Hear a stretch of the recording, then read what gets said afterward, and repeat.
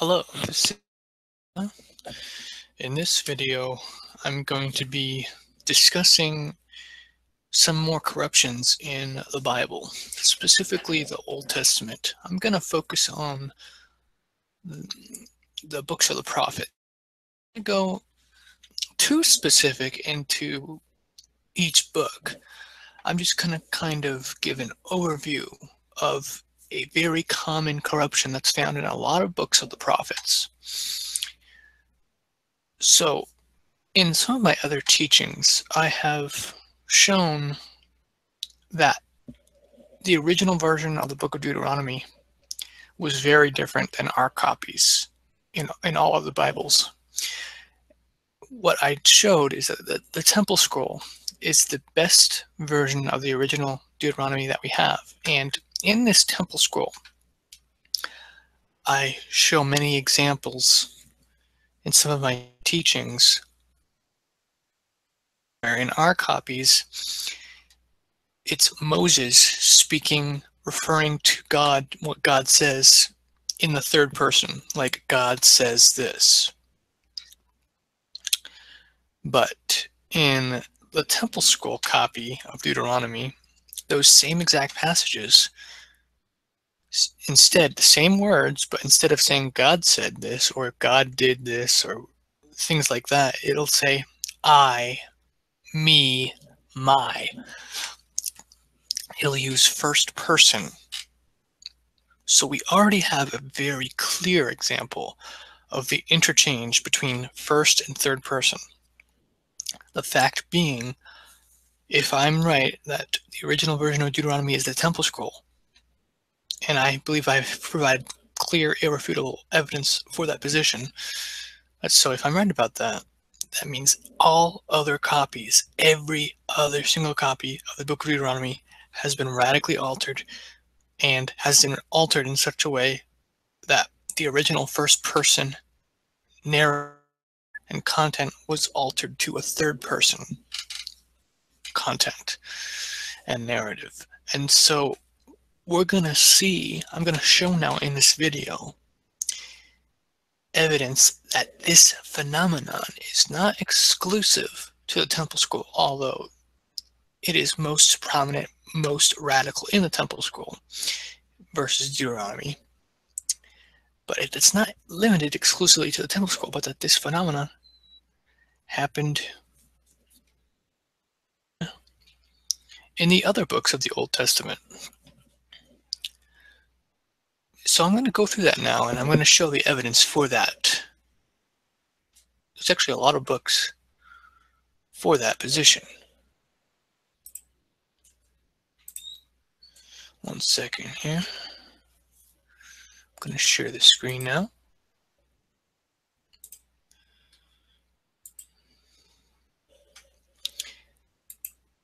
It's late here, so I'm kind of talking a little quiet so I don't disturb anybody if they're trying to sleep.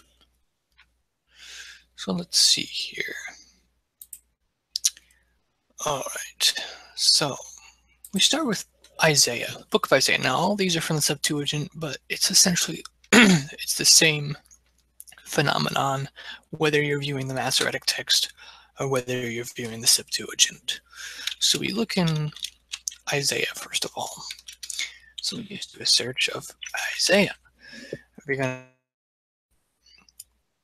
got 20 instances, or a little less than 20 instances, about 16 instances of Isaiah. Starts off here, the vision which Isaiah, the son of Amos, saw. The word which came to Isaiah, the son of Amos. The Lord said to Isaiah, the vision which Isaiah, son of Amos, saw. We've got one down here. And the Lord spoke to Isaiah, the son of Amos. And finally, we've got a huge section down here. A bunch of stuff, a bunch of references to Isaiah. And then, all of a sudden, chapter 40 on, not a single instance. I'm going to go through that in a little bit more now. But so first, we're going to look and see. It's introduced the word which came to Isaiah, third person. But then after the word is introduced, then it's quoting what his word is, and it quotes it in the first person of his word. So far that makes sense.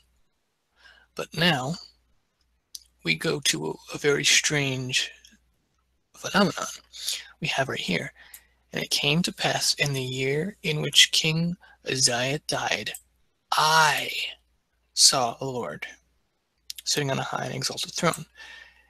Instead of saying Isaiah, it says I, which breaks the theme that was established at the beginning, where it introduces Isaiah in the third person, and then here in chapter 6, it changes. Isaiah sings a song, and then all of a sudden he's talking about came to pass in the year in which King Uzziah died. He's talking about it in his own perspective. And I said, woe is me. Then you've got, there was sent to me, touched my mouth, and I heard the voice of the Lord saying, and I said, and he said, and I said. So you see right there, it's a first person account. Immediately following. Now remember, in the original manuscripts, in the copies, there's no chapters. These chapter divisions are man-made. So we have to remember that there are no chapters and that this should be considered a continuous text. So immediately after, the chapter 6 directly goes into chapter 7. And it says, and it came to pass in the days of Ahaz. So it's giving a little information there. It says, and the Lord said to Isaiah, go forth to meet Ahaz, and thou shalt say to him. So we have a command, someone writing that the Lord said to Isaiah. Instead of the Lord said to me, they're changing it to Isaiah. But then you got verse 10, and the Lord again spoke to me, ask for thyself a sign.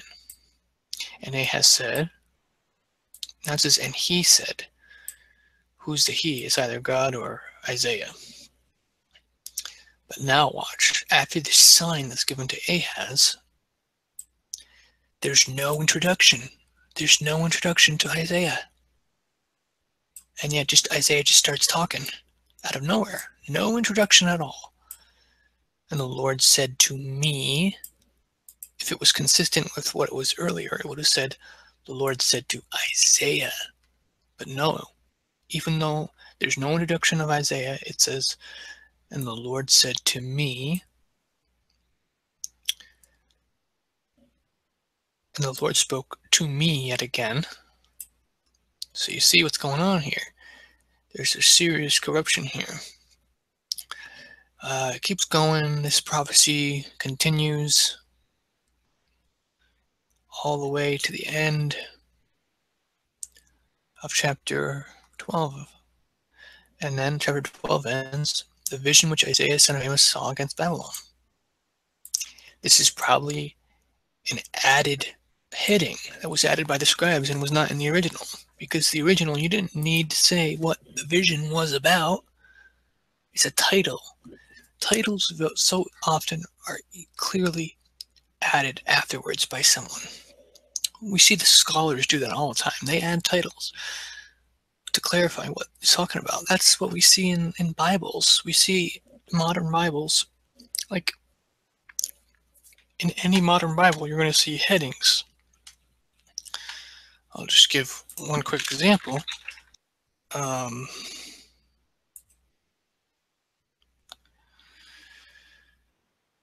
Let's see here.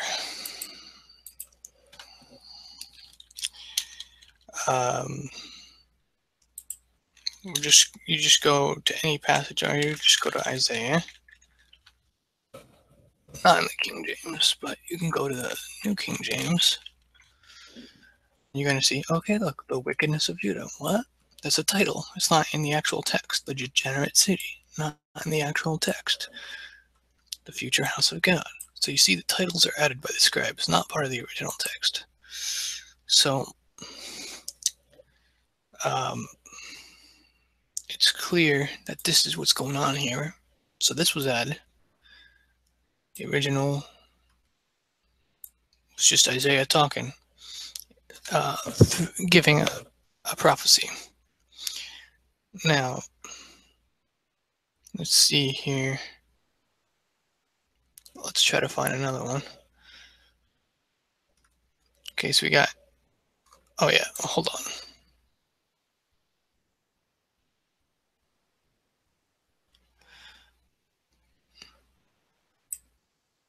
Oh yeah, so anyways, that's a clear example of changes. So for some reason, just at chapter 20, it goes back to third person. Then the Lord spoke to Isaiah.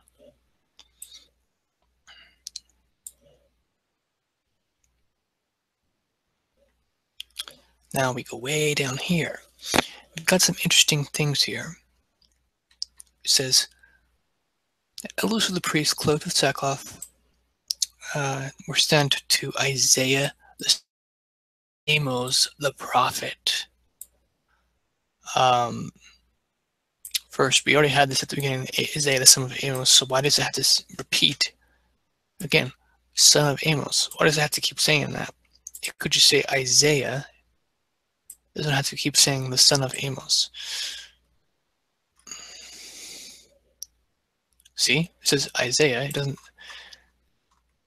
The word which came to Isaiah, the son of Amos.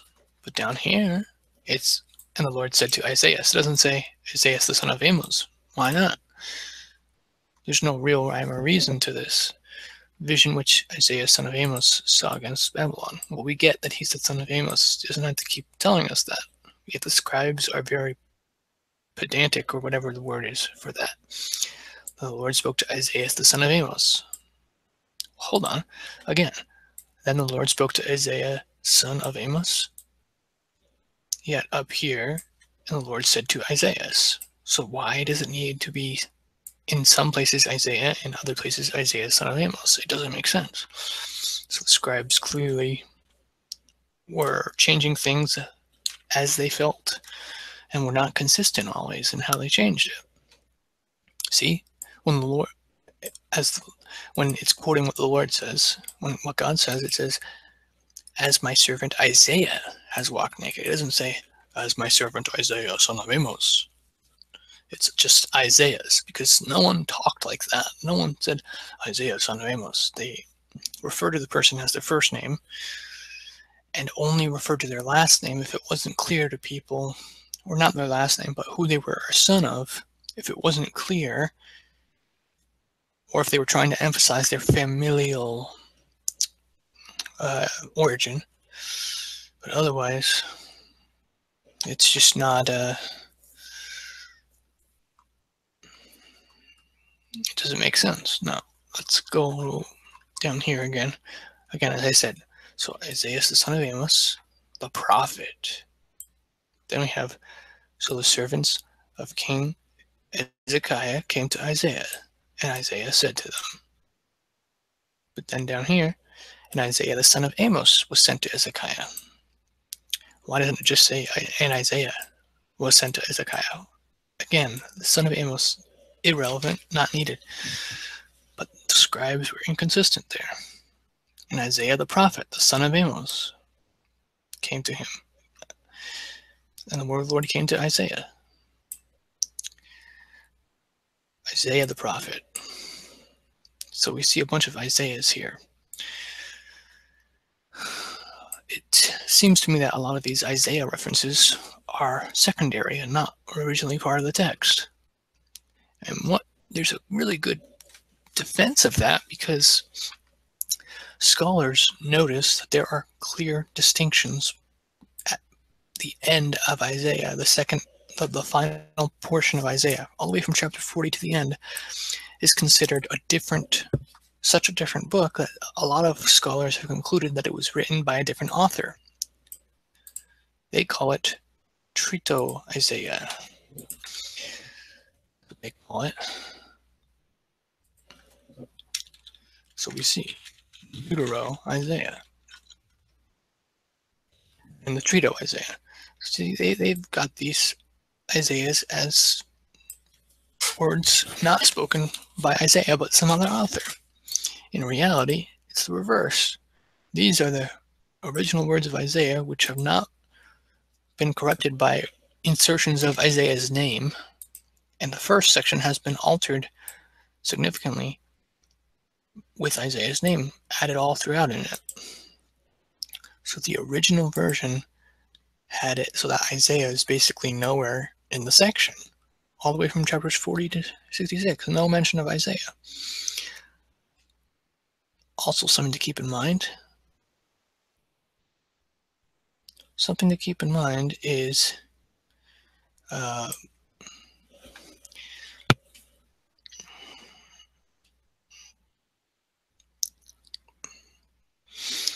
these chapters, which chapters is it? 37, I think, or maybe 36, 36 to 39 correspond to a passage in Book of Kings. So if we were to compare a passage from Kings and Isaiah, we could kind of see, okay, let's determine where this came from, because maybe this passage was not originally in the Book of Isaiah. Maybe it was added into Isaiah from the Book of Kings, or maybe the original was very different, but that scribes altered it to make it correspond more closely with the version of the Kings account of this section. So those are some things we have to consider when we're looking into that. Okay, but there's a lot more. It gets much deeper than that, but we're going to leave it at that. So that's the book of Isaiah. Now we're going to go over to the book of Jeremiah. Okay, now Jeremiah is an interesting one because the Septuagint and Masoretic differ significantly. But now, just take a look at the word of, let's say, came to. I guess we got the word of God which came to Jeremiah. The word of the Lord came to him. The word of the Lord came to me. Came to me. Came to the word that came to Jeremiah. The word of the Lord came to me. The word of the Lord came to me. The word of the Lord came to Jeremiah. The word of the Lord came to me. Word that came from the Lord to Jeremiah.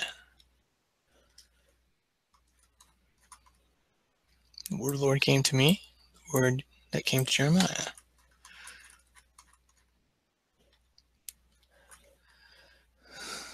The word that came to Jeremiah. Again to Jeremiah. And came to Jeremiah, came to me. Word of the Lord that came to me. Came to Jeremiah. Came to Jeremiah, came to Jeremiah. Came to me. Came to me. In the 4th year of Joachim, son of Josiah, came to Judah, the word of the Lord came to me.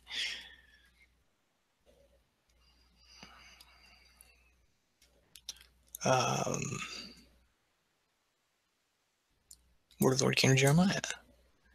Jeremiah. So you see, it's very confusing because it differs first person and third person. Sometimes it's Isaiah talking, other times it's about someone's talking about Isaiah.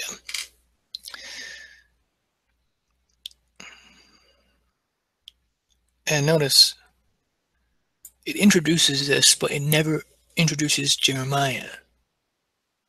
It says, and the word of the Lord came to him, and I said, hold on, the word of the Lord came to him. It should have said, and Jeremiah said, but no, it says, and I said. That's a clear, nonsensical transition. Okay, so let's take a look. Take a look at Jeremiah. The words of Jeremiah, the son of Hilkiah. Let's see.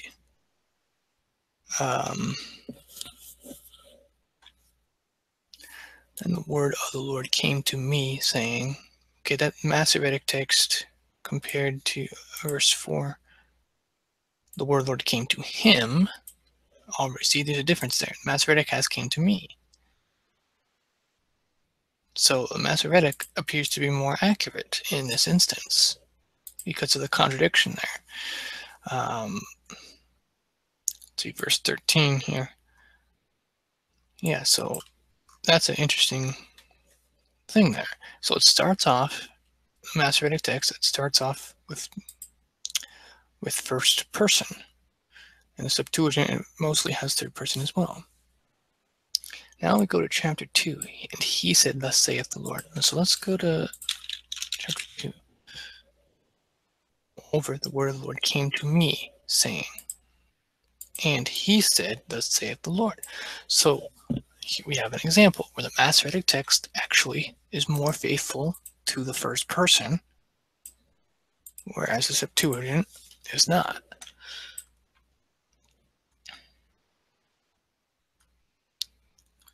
Okay, now let's see here.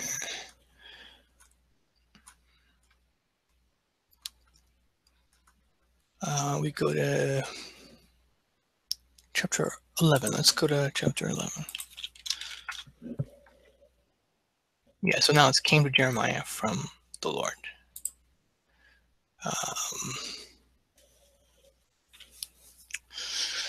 Okay. Wait.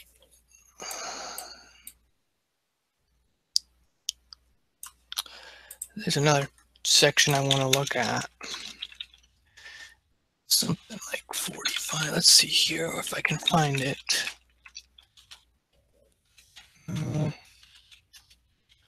Jeremiah. All right. Word came to Jeremiah.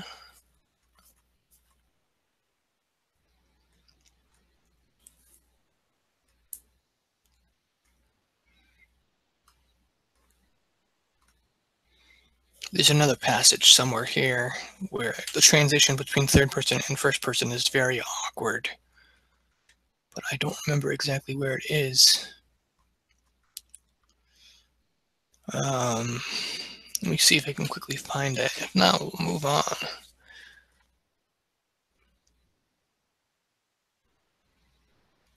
Okay, maybe it's around here.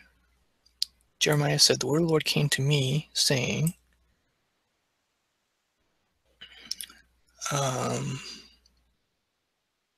so I took the purchase deed, I charged Baruch, when I had delivered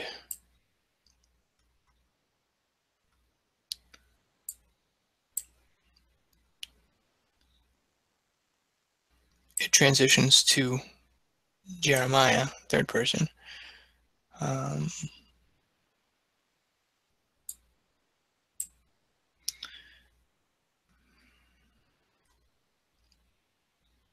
Let's see.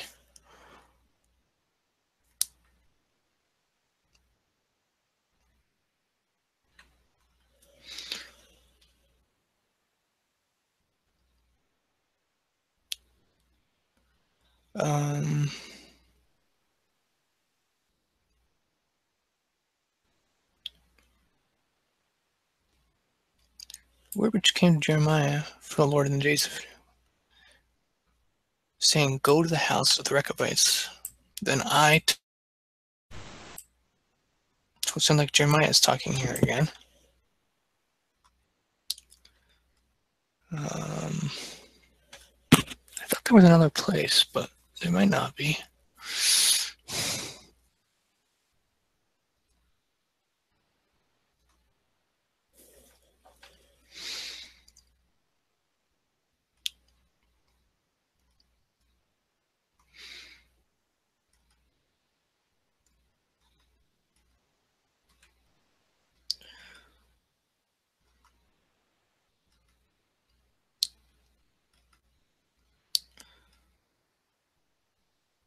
Okay.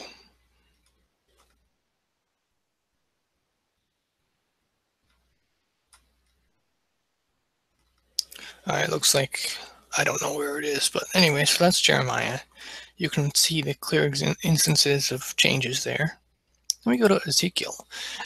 Ezekiel, amazingly, has it in this and this, only in 2 verses, and that's it. And let's see if that's the same for the Masoretic text. Let's see if it's the same. Ezekiel.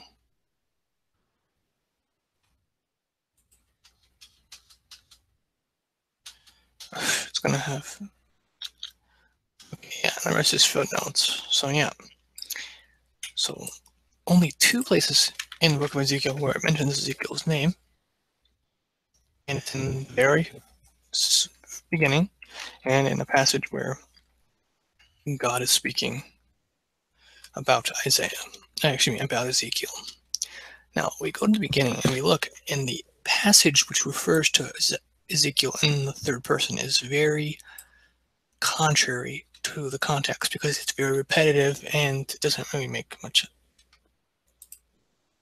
You see, it says,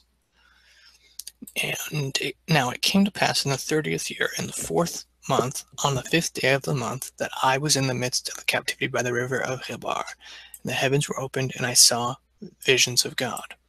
On the 5th day of the month, this was the 5th year of the captivity of King Joachim, and the word of the Lord came to Jezekiel the priest, the son of Buzi, in the land of the Chaldeans by the river of Chebar, and the hand of the Lord was upon me. What? The hand of the Lord was upon me? That doesn't make sense. We look at the Masoretic text, and it says, hand of the Lord was upon him there. Ezekiel has upon me. But so we got examples here of changes. But it doesn't make sense that this passage, it starts off with Ezekiel talking, and then some scribe was like, oh, we got to tell people who it's referring to. So it's a parenthetical. The word of the Lord came to Ezekiel the priest, the son of Buzi, in the land of Chaldeans by the river of Chebar. That's the parentheses that was added by scribes, not part of the original text, because if it was part of the original text, it would have been at the beginning, it would have introduced it, and then Ezekiel would have been speaking. The fact that it's introduced in the middle of a thought shows it's secondary and not part of the original text. So that's pretty much all there is for Ezekiel, but we can have a good idea of the original content of Isaiah and Jeremiah with barely any mention of Ezekiel's name throughout the entire book. The same would have been in the case of Isaiah and Jeremiah, but it has been changed in Isaiah and Jeremiah books. Now we've got to Daniel, and Daniel's been altered in many ways as well. It starts off in the first half section, completely 3rd person, Daniel, all throughout. Just Daniel, about Daniel. Daniel did this, Daniel said this. But then there's a change. Chapter 7 starts, I, Daniel, beheld. As for me, Daniel, in the 3rd year of the reign of King Belteshazzar, a vision appeared to me, Daniel. It came to pass as I, Daniel. And right here, I was in Susa the palace. I was on the bank of Ubal. So a bunch of I's here. Now we got in the 1st year of Darius. I, Daniel, understood, and I set my face. 3rd year of Cyrus, king of the Persians, a thing was revealed to Daniel, now it's 3rd person, whose name was called Belteshazzar. The thing was true, and great power and understanding in the vision was given to him. In those days, I, Daniel, was mourning 3 full weeks. Again, there's not much of a transition here.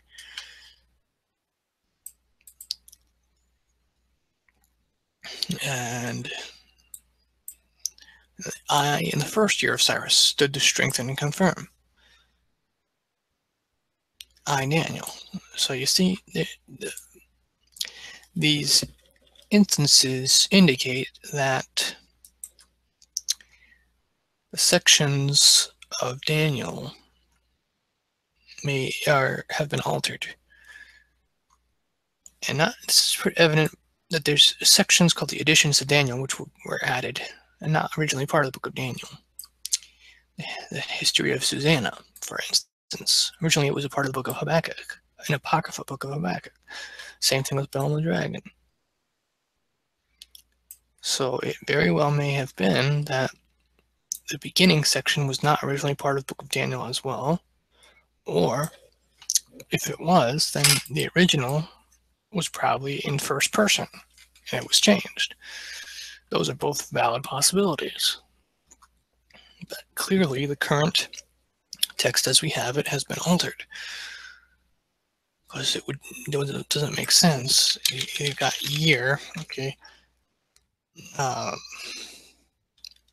Daniel continued to the first year of King Cyrus. Let's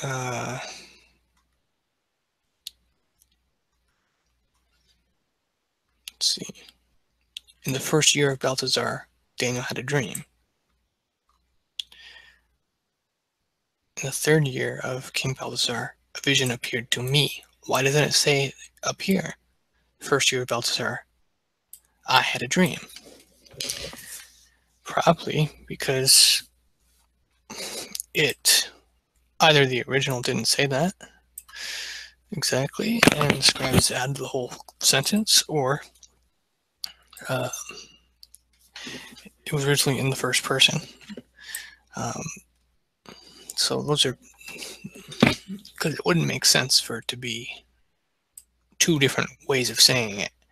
It's either the first year of Daniel, in the first year Daniel did this, and in the third year Daniel did this, or in the first year I, in the third year I or me. It has to be both in each section. It can't be different. A difference indicates a corruption in the text. We've got the same thing with the book of Hosea. So you've got Hosea, the word of the Lord which came to Hosea, the beginning of the word of the Lord by Hosea. And the Lord said to Hosea, go and take thyself away for fornication. So he went and took Gomer, bore him a son. And the Lord said to him, call his name Jezreel. And she conceived again and bore a daughter. And he said to him, call her name Unpitied. And she weaned unpitied, and she conceived again and bore a son. And he said, call his name Not My People.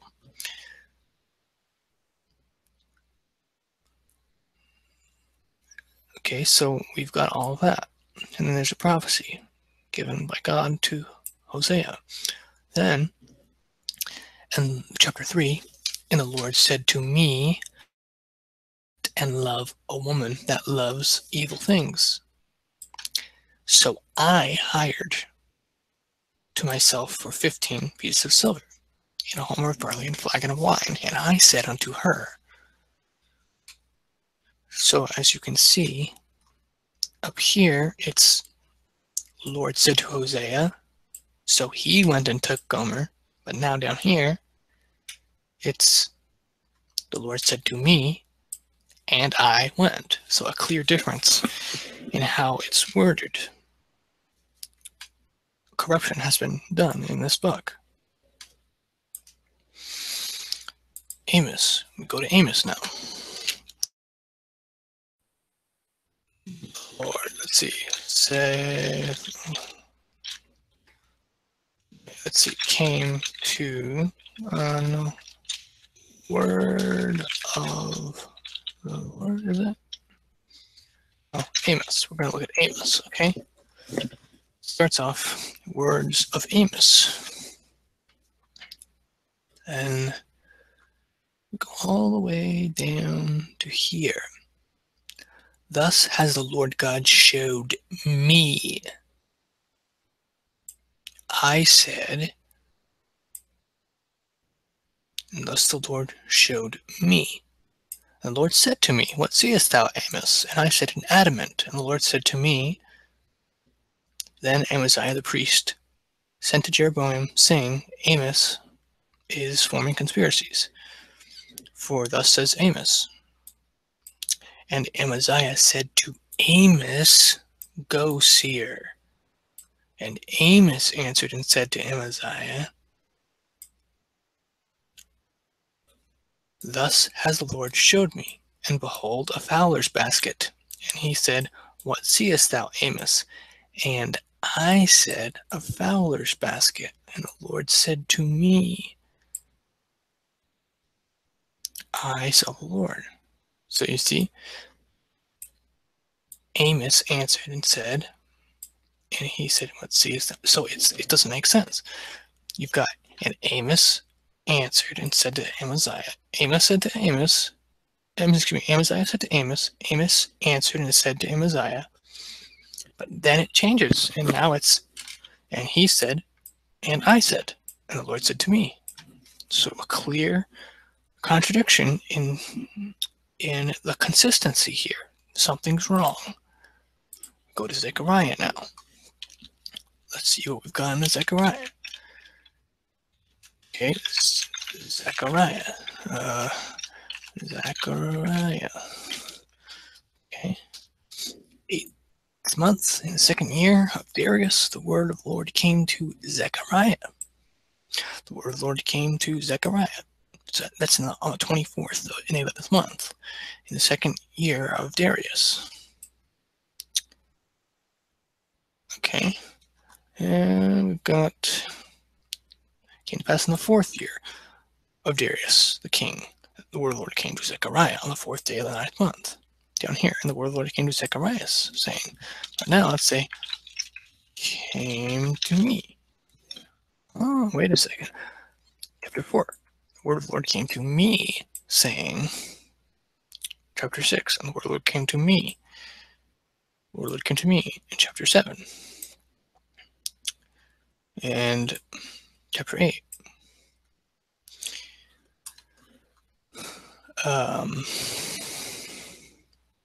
Let's see here.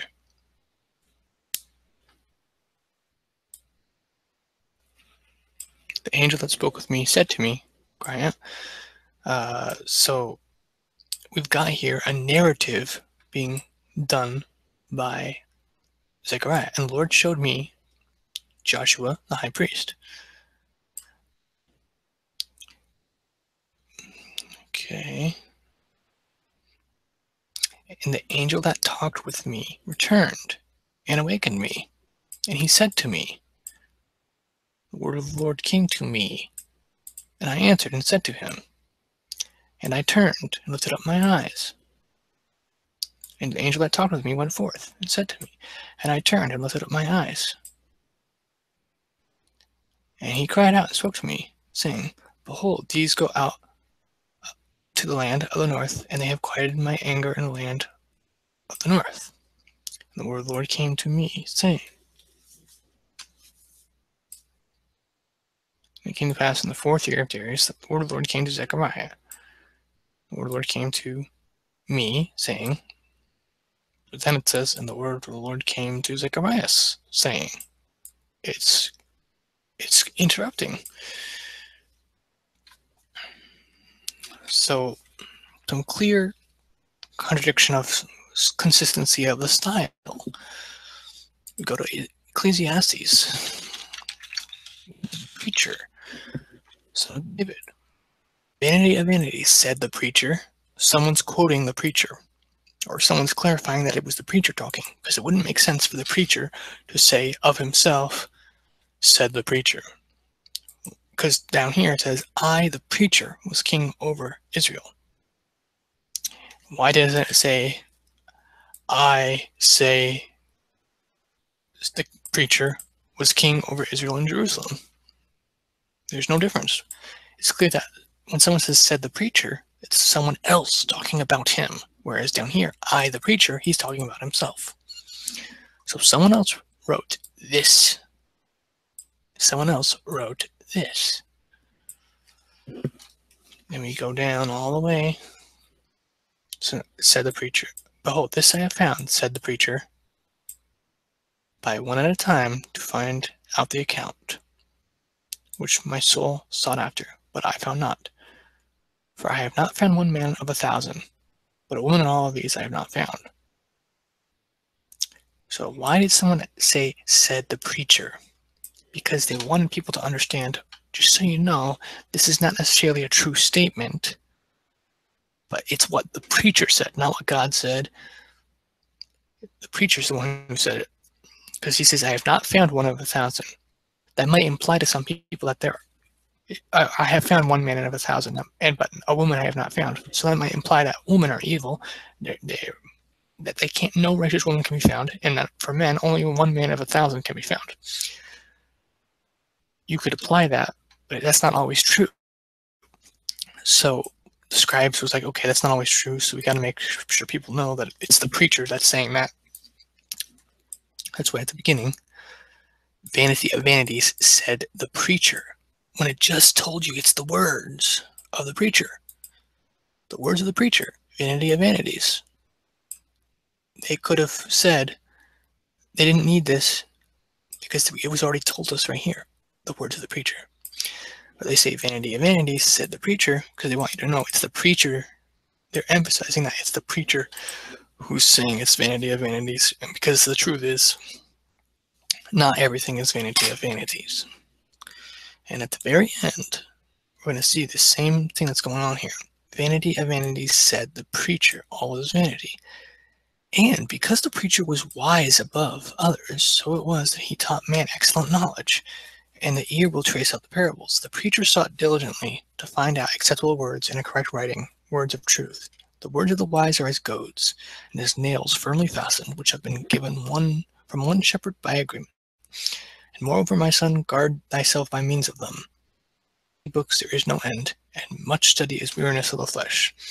Here the end of the matter. The sum, someone mistyped this when they did this transcription. Fear God and keep his commandments, for this is the whole man. For God will bring every work into judgment, with everything that has been overlooked, whether good or whether evil. This entire thing is certainly not part of the original text of Ecclesiastes. Someone added it to praise the writer of Ecclesiastes as wise. It contradicts the style. It's third person, whereas the rest of this was first person. Clearly, someone else wrote this. We got in Tobit, an interesting example where you have Tobit speaking in the first person. Book of the Words of Tobit.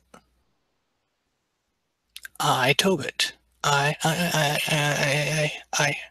all the way down through chapter 4, chapter 5.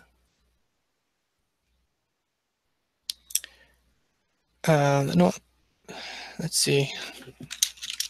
It's not chapter. It's actually the first 3 chapters. At the end of chapter 3, it changes from first person to third person. We also have evidence of many manuscripts of the Book of Tobit have been significantly shortened from the longer version, and in the shorter versions, the first person was changed to the third person. So we have clear evidence of those changes being made. So that happens with the Book of Tobit as well. There's no transition. Just all of a sudden, Tobit's talking the whole time for the first beginning section. And then after they pray, it switches over to Tobit, being referred to in the third person. Now we go to Ezra. This is interesting because now we've got interesting phenomenon here. After these things came up Esdras.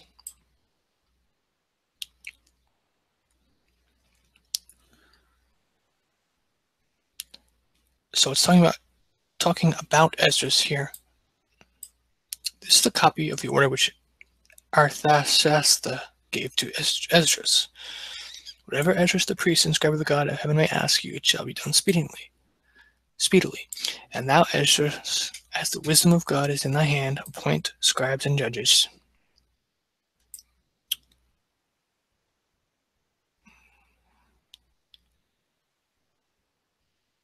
Okay, and then it says, "Blessed be the Lord God of our fathers, who has put it thus into the heart of the king to glorify the house of the Lord which is in Jerusalem, and has given me favor in the eyes of the king, and of his counsel strengthened according to the good hand of God upon me. And I gathered chief men of Israel to go up with me. And these are the heads of their families, the leaders that went up with me. And I proclaimed their fast. And I gave charge. The princes drew near to me. I rose up from my humiliation.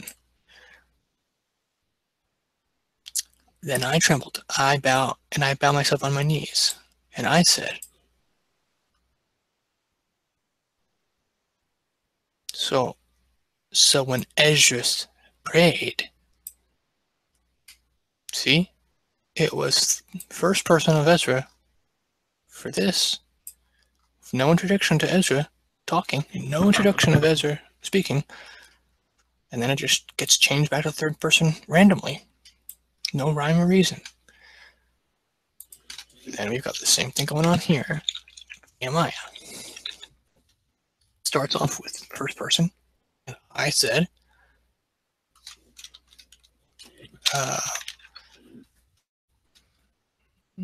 then it goes into chapter 7, and part of the heads of the families gave into the treasury to Nehemiah for the work, 1,000 pieces of gold. And Nehemiah and Esdras, the priest and scribe and the Levites,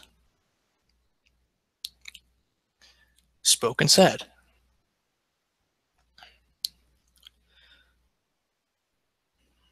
and Esdras said, let's see here.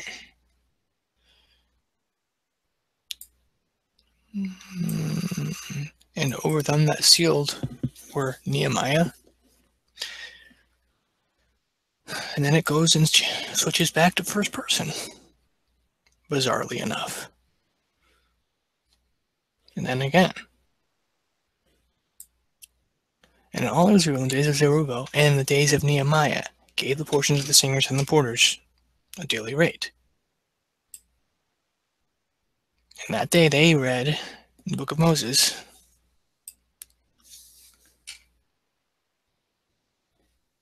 "But in all this I was not in Jerusalem." So you've got third person switching to first person. Nehemiah talking about Nehemiah, then Nehemiah talking himself. It's all over the place. It's very unreliable. Let's look at Enoch. This is one of the best examples. You got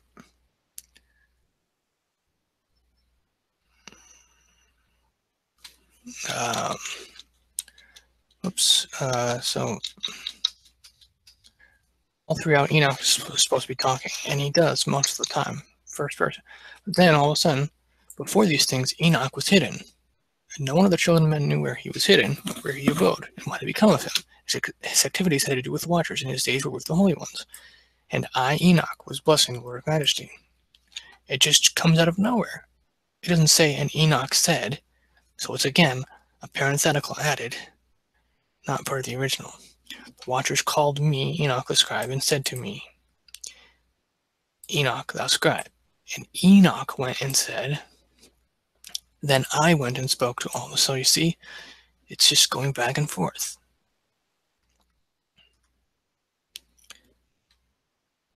So now it's consistently first person. He answered and said to me, I heard his voice. I, Enoch.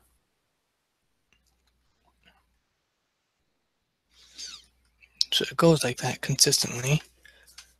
Then you got the second vision, which he saw, the vision of wisdom, which Enoch, the son of Jared, the son of Mahalalel, the son of Canaan, the son of Enosh, the son of Seth, the son of Adam, saw. Clearly, Enoch did not write that.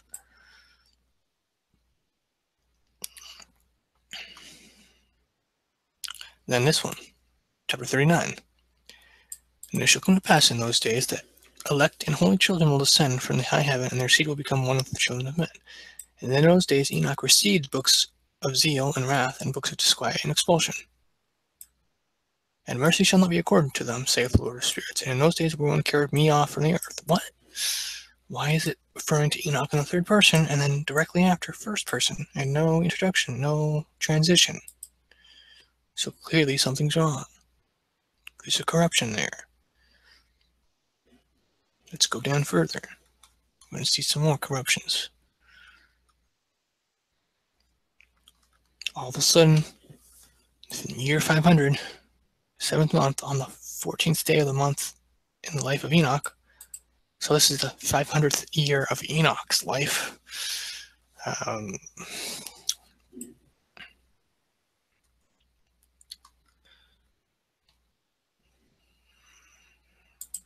So clearly it was added by scribe.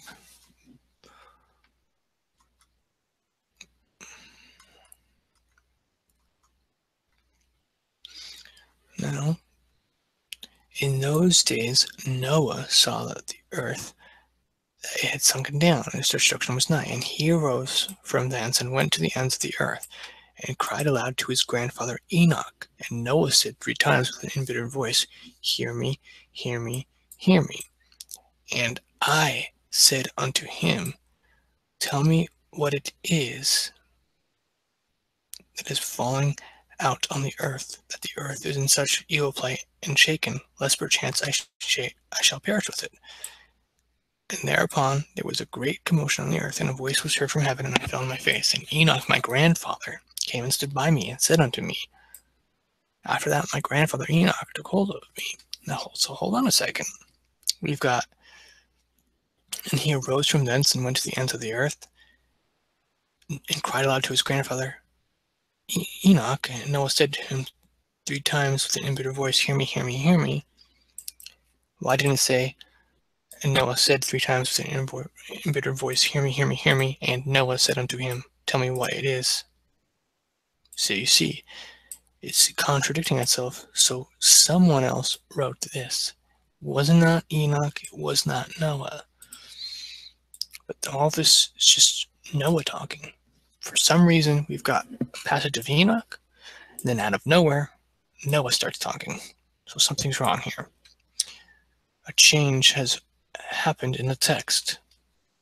We've got the passages from Enoch, first person, passages from Noah, first person, and then third person intervening. That's neither Enoch or Noah. Someone added it. This is the third parable of Enoch, clearly added by scribe. It's not part of the original text. Okay.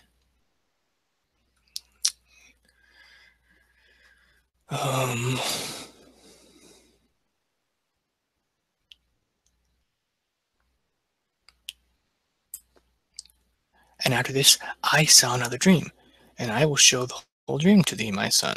And Enoch lifted up his voice, and spake to his son Methuselah. See, to thee, my son, will I speak. Hear my words, incline thine ear to the dream and vision of thy father. Why does it make sense? This was sufficient. You didn't need to say an Enoch. So, scribes inserting that again.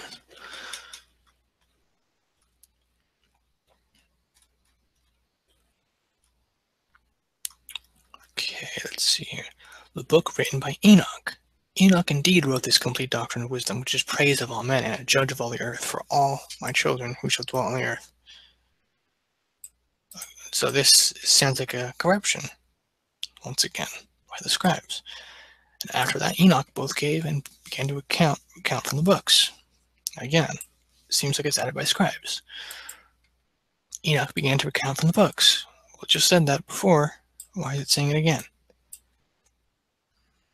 See? There's a lot of things about this that really make no sense whatsoever. So we see that the scribes have corrupted these books.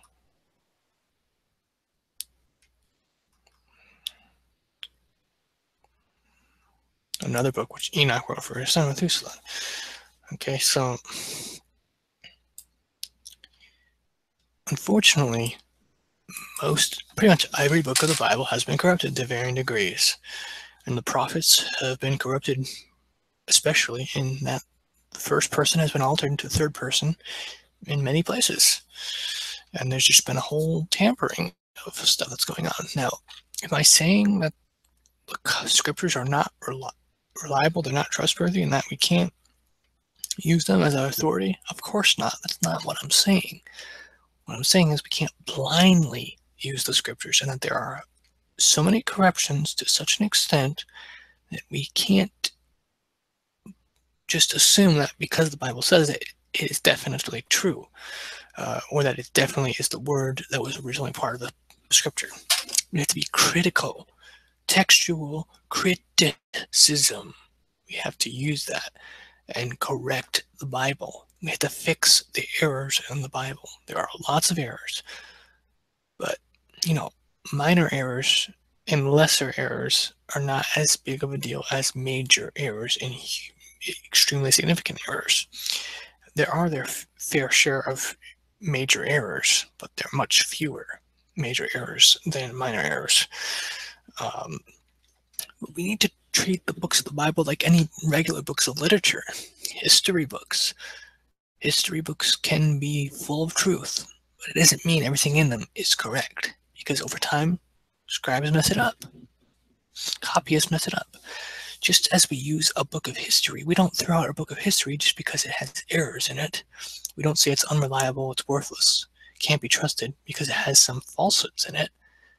We have to discern the nature of how the falsehoods came to be and how bad the falsehoods are. So long as the main overarching point is preserved in the text, as long as you don't take the text too, fanatically, in a literal sense of, oh, this has to be the original word, as long as you don't go to that extreme, you'll do very well of using the scriptures properly. You won't be led astray when you have the understanding that the scriptures are reliable and authoritative, but only to a certain point, and that they don't override logic, they don't override evidence, fact, science, philosophy, a lot of things they don't override.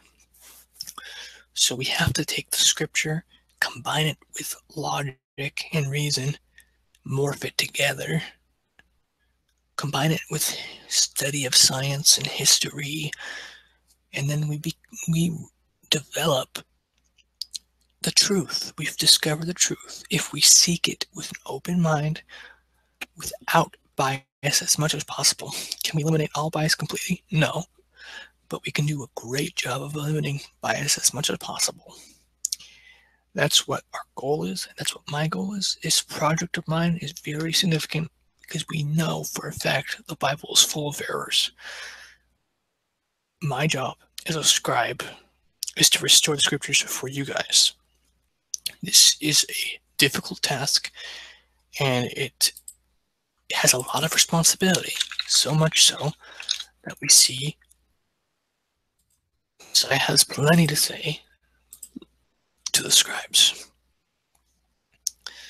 The scribes and the Pharisees sit in Moses' seat. Therefore, whatever they tell you to observe, observe and do. But do not do according to their works, for they say and do not do. So, to apply this to me, I'm a scribe, and my job is to bring you guys the scriptures. Follow what the scriptures say. Don't follow what I do, because I may not be in perfect harmony with the scriptures. But as long as I'm giving you guys the scriptures, you follow what the scriptures say.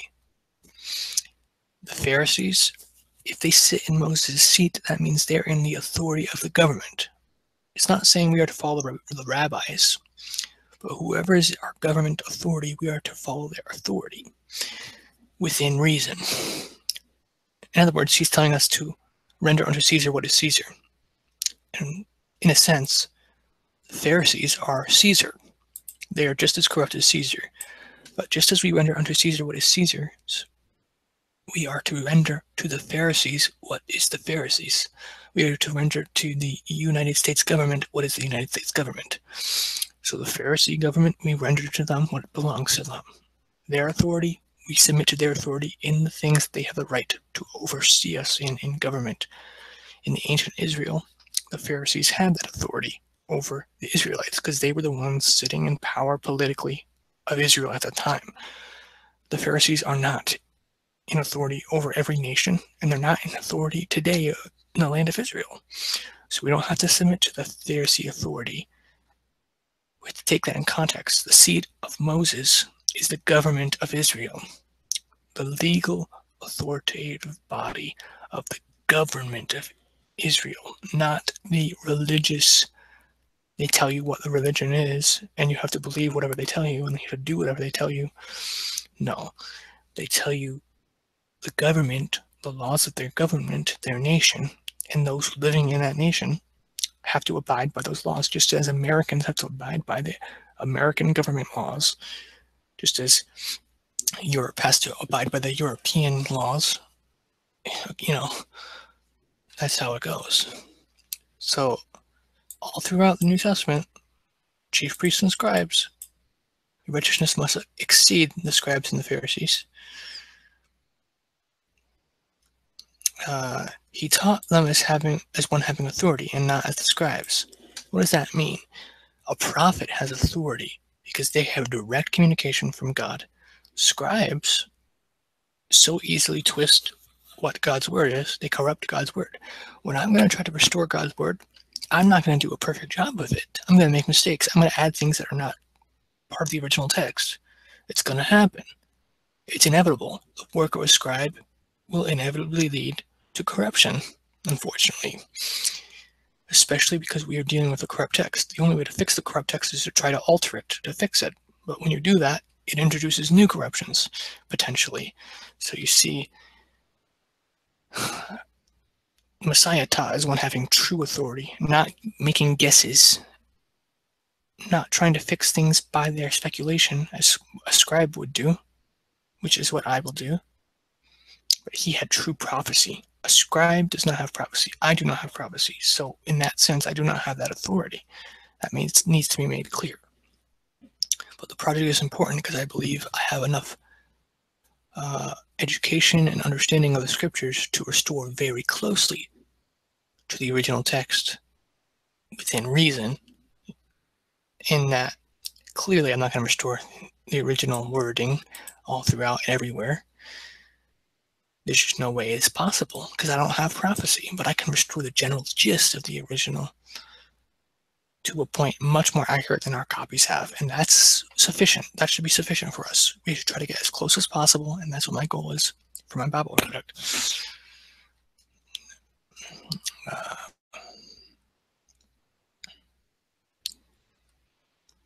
But yeah, so there's a lot of harsh words for the scribes because they are entrusted with the scriptures. And if they change what the scriptures say to something false, they'll lead people astray.